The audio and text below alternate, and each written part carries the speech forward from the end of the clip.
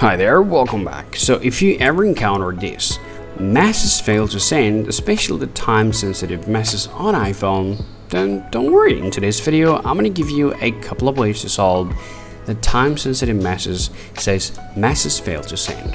To solve the problem, first word that you really want to try, you actually want to do a little workaround for your sensitive settings on iPhone.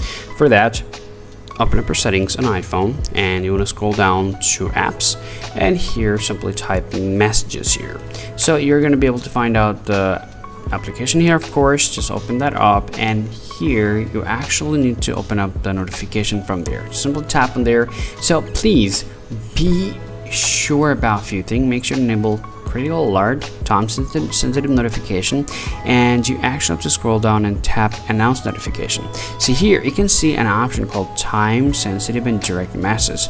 So if you see this, simply select all notification from here, and now all you guys need to do is just simply get out of here and reopen up your settings, and now you gotta go to the same spot. So let me go to the message again and open this up here, and this time you actually want to disable the iMessage for about some time, and after that just re-enable it, and now tap send and receive.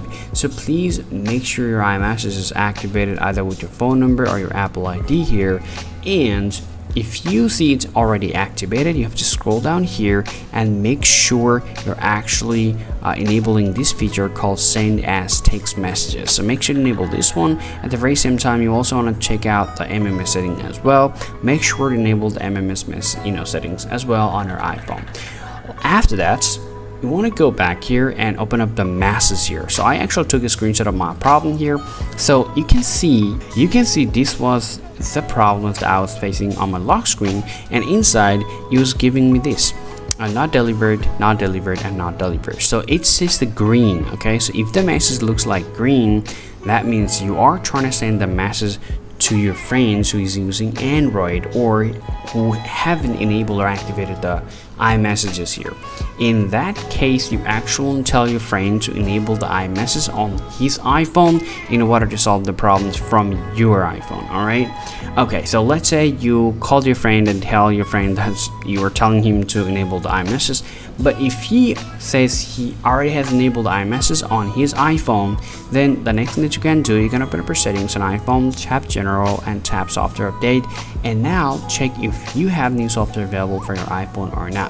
If there's new software available, go ahead and update it. And lastly, you want to scroll down and tap and reset iPhone, tap reset, and simply select reset all settings. Sometimes I know it can give you a little pain because it's gonna get your all settings back to default, but trust me, sometimes only giving a reset all settings on your iPhone can solve the major problem like this one.